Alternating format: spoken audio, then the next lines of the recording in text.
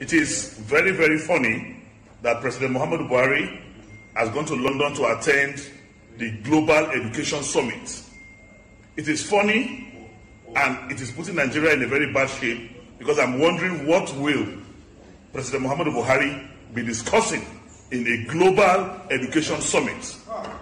This is a man, this is President Muhammadu Buhari that is a school that has a certificate, secondary school certificate, a school cert failure, and unfortunately that certificate is even missing.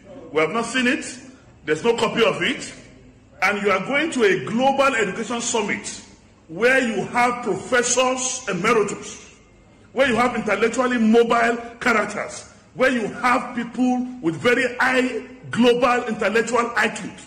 And Buhari is going to sit down and discuss what in a Global Education Summit. I was even thinking that they will send somebody like Professor Yemi Osinbajo, his vice president, to go and interact.